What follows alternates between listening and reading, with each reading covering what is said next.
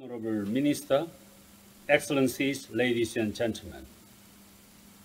It is great pleasure to join the Digital at the Sea Asia Pacific Conference 2021 with a timely theme, Leading the Digitalization in the Maritime Industry, which provides an excellent opportunity to discuss the future of shipping. The COVID-19 pandemic highlighted the value of the fast, effective, and reliable electronic communications.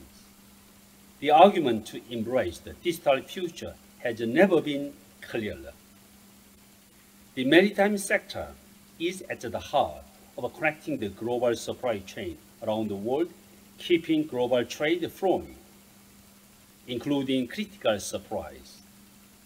Shipping will also be at the center of the economic recovery from the COVID-19 pandemic and is essential for sustainable growth far into the future. Now is the time to look ahead. We need to take advantage of this opportunity to drive a sustainable maritime future, thanks to all that technology has to offer, whilst continuing to keep seafarers at the core of shipping's future. IMO is working to ensure shipping can take up the digital revolution by developing the regulatory framework to support digitalization in shipping, while ensuring safety, boosting environmental protection, and managing cyber security risks. A priority is the harmonization of electronic messages to facilitate the exchange of information between ship and shore.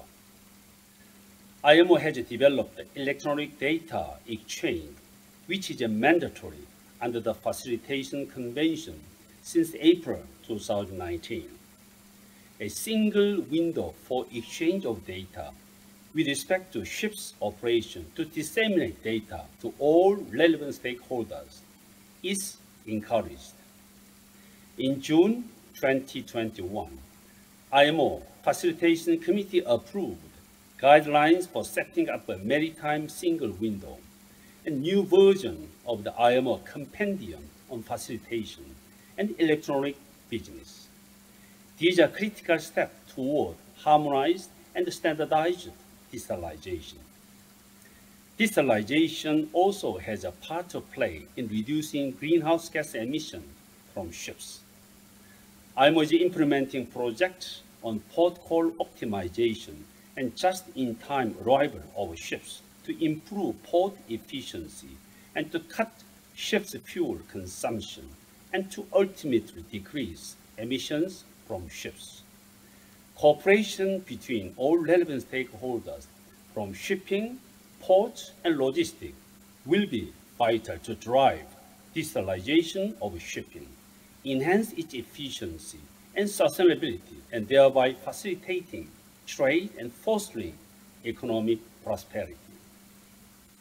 Maritime trade is vital to the world economy. We must continue to enhance the digitalization, efficiency, and sustainability of shipping.